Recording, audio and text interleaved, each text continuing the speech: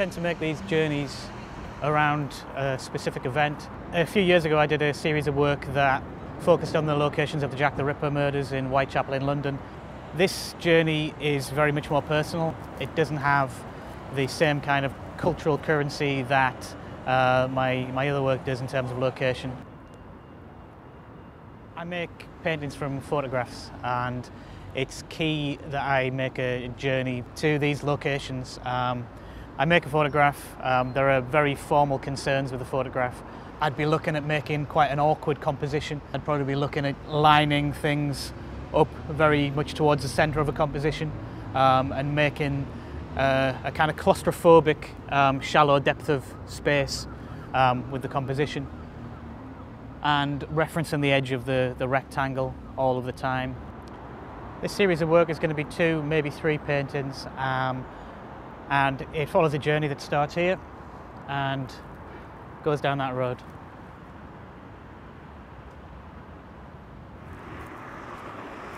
A Volvo estate car full of lads came and passed me and my 2 friends, went around that roundabout and then followed us up this road.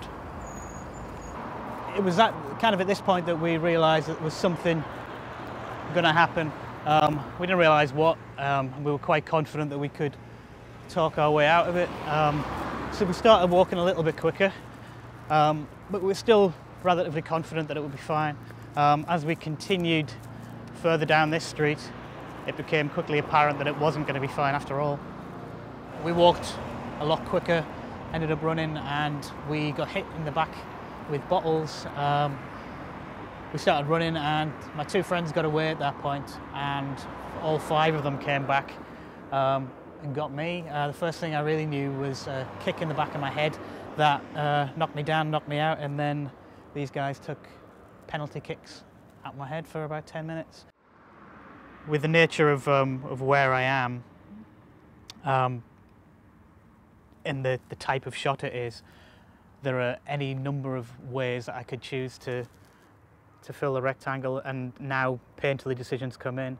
So I'm recording the site, but I'm also trying to fill the frame in as interesting a way as possible that still references the event and exactly where it happened. On a lot of levels, the most true thing I could do would be to point the camera to the floor, but that wouldn't necessarily make for the most interesting painting. So when I came to, I was about here. I don't know how long I'd been unconscious, but I didn't have my glasses, I didn't have my wallet, and I looked around, walked back maybe 20 feet up in that direction, and I found my glasses without a scratch on them, which was kind of remarkable. And I kind of cleared my head and I walked off in that direction. I remember this quite differently. I'd just come from where we were over the road, and I'd headed off in that direction towards towards my mother's house. 2 of them came back, and I ran over in this direction. I remember it as if it was on that side of the road, but looking at the site logically, it can't have been for a very particular reason. They got me again, and as I came to, I have a very vivid memory of blood flowing away from my face down a grate. There isn't a grate over there, so it must have been here. And there was a reflection of that lamppost in the blood.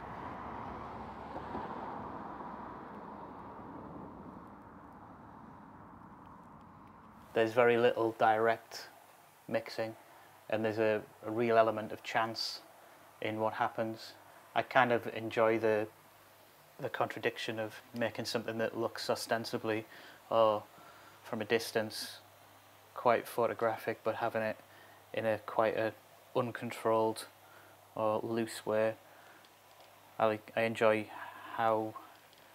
testing how far I can push the looseness of them and still have an image hold together as being photographically derived, if not kind of photoreal.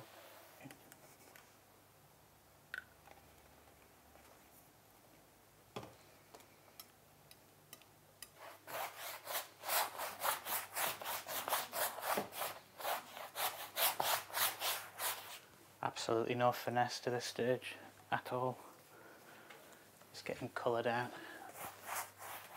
and a colour that doesn't belong to the image as such, but when the multiplicities of other layers of colour happen on top of this, it will kind of settle in. And the underlying colour on this one is pinkish, so I'm going to start it with alizarin crimson. So very bright purplish crimson. And again, this goes on in a pretty haphazard way, kind of engineering these little kind of accidents, little bits of flotsam and jetsam that are happening, thinking about what I'm actually trying to describe, which is muck and mud.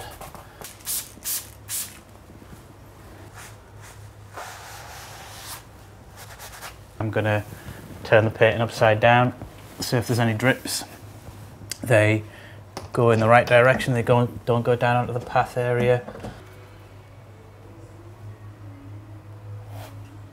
So that shape comes down something like that, goes directly across. There's probably something like 20 layers of paint on there at the moment.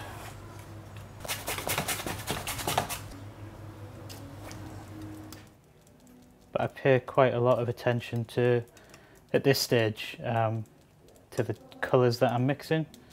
So I suppose in quite a similar way to how an abstract painter would have a consideration to colour relationships and composition of colours. So I'm paying very kind of basic attention, I suppose, to where the groupings of the individual blades of grass are, but I'm by no means getting slavish about putting them in exactly those places. Some bits as well, these slightly lighter colours.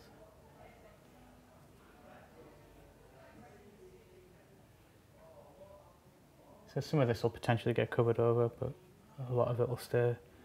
What I quite like about making work in series and working on them at the same time, literally using the same paint and the same mixes across different paintings, it just helps them to kind of belong to each other. So in theory it's these little specks and spatters that knit together from a distance to ape something representational and believable. I suppose believable is the more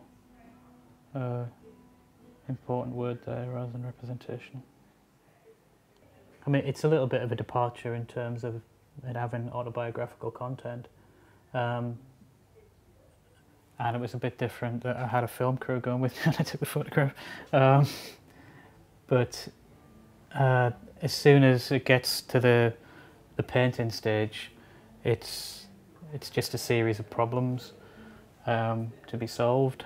So yeah, when I was taking this photograph for this, I knew that that big kind of rhomboid shape was going to be with transparent paint with many glazes. I'd made that plan, but that was to an extent all I knew, and it wasn't until kind of sitting down and drawing the thing and looking at it on the computer, like I say, that I realised that, oh hell, how am I going to paint that?